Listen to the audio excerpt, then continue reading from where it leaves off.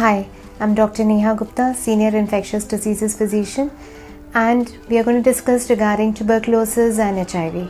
So TB is a common opportunistic infection which can happen in patients with HIV, and that is why it's very important to rule out TB in all patients with HIV infection before starting the antiretroviral therapy.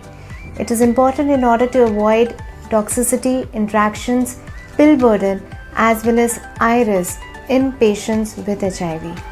And if a patient with HIV has got tuberculosis, then we must treat initially tuberculosis and then start the effective antiretroviral therapy in order to avoid any side effects. Thank you so much.